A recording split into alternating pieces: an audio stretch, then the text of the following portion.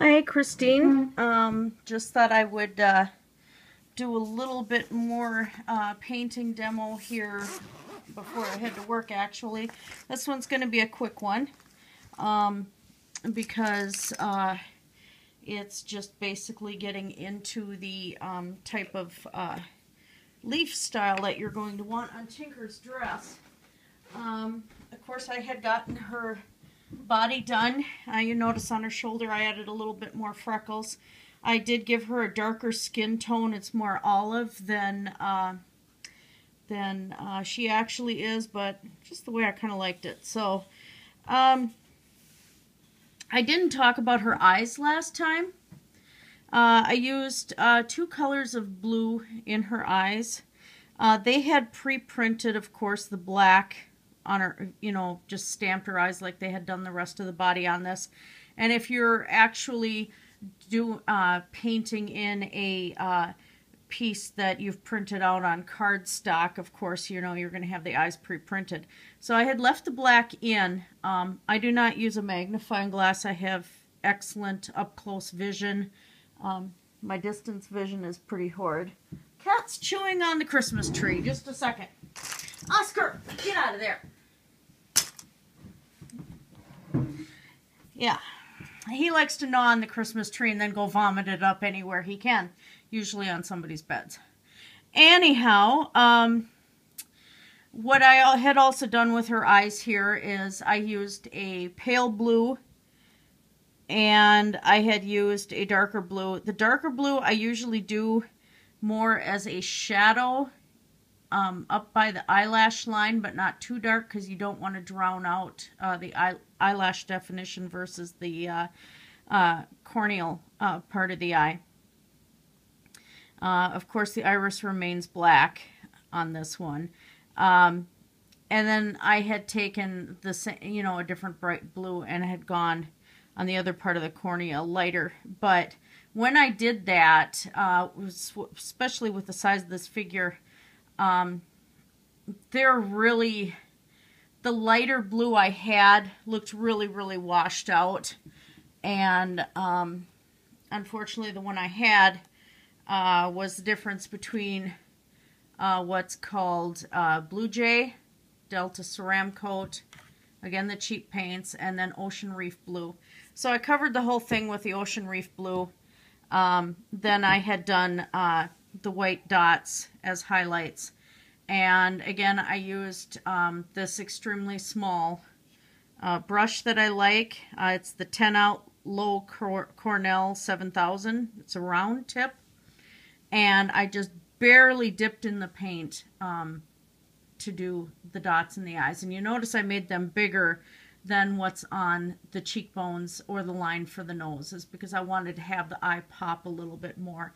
And I think I accomplished that. Also, I thought I would talk her eyebrow here.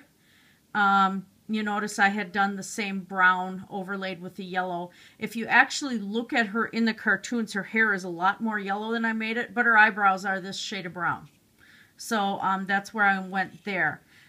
With her mouth, I had used a pink. I'd used 2 pinks, I think. Yeah. Let me grab that.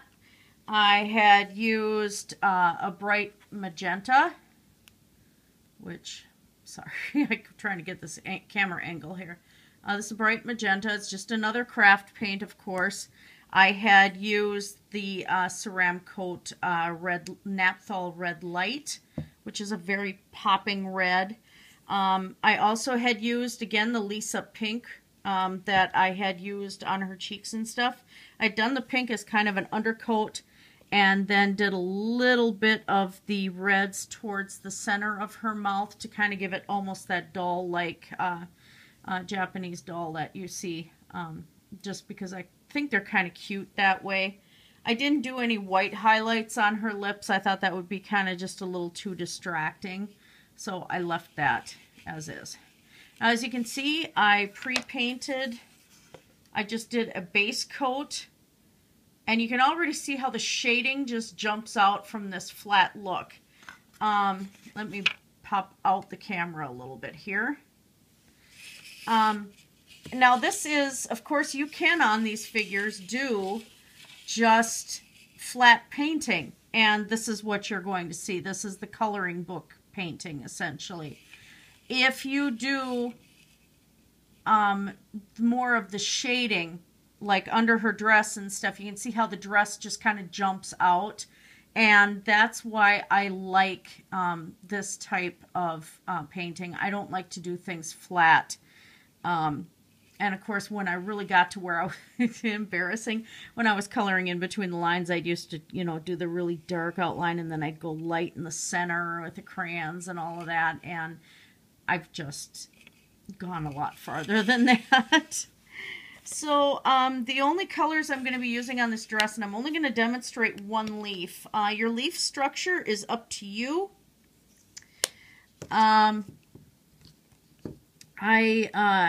The original color I had used on her was a spring green, which is that minty color.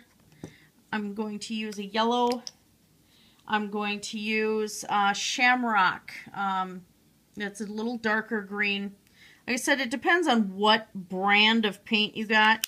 I do suggest you shake the paints up because they do tend to separate a little bit, and then you don't get this nice, neat color that you want.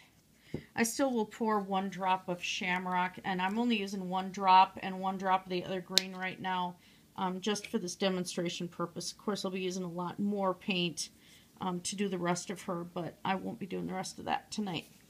I'm not going to use any white on this. If I do white highlights later, I will do that on after I've finished all the leaf work to show you how I do any white highlights. You can see she's got a very tight waistline here, and then she's got the bust. The leaves, as you can see, Tinkerbell's very small in supposed actual size. So these leaves are kind of like large grass blades to small ivy type leaves. So what I'm going to just do here, and you want to make them very delicate. You don't want the shading to be very heavy on these. And I'm just going to try and do just a quick outline so you can kind of see where the leaf body is going to be. Now, she does have a little bit of a belt on. I will paint a little green type belt here. If you wanted, you could do a corset. You could paint whatever you wanted on there. But this kit came with little rhinestones that are to be used in the belt area, and I may or may not use them. I'm not sure yet.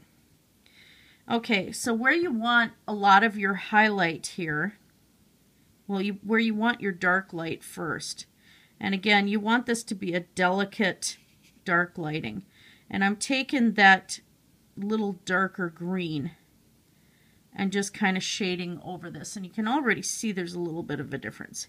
Your leaves are going to layer over top of each other. And if you really need help, there's plenty of pictures on the internet where leaves have overlapped.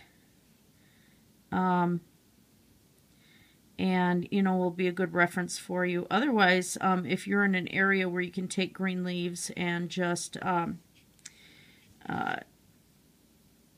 them on top of each other and watch how the shadows play.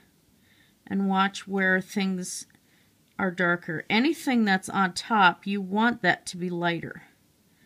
So, for instance, as you can see right here on this side, I'm playing out the shadow a little bit more because this leaf over here is over top of it.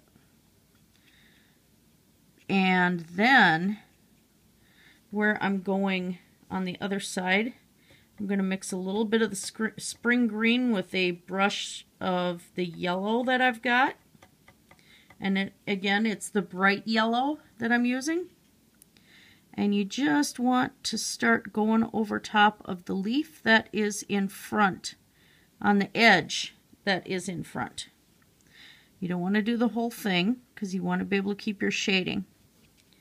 But you also want to delineate between what is laying on top and what is underneath. And you notice I'm not using, I mean, there is the black here, but I still would not be using black if I didn't have this pre-printed outline.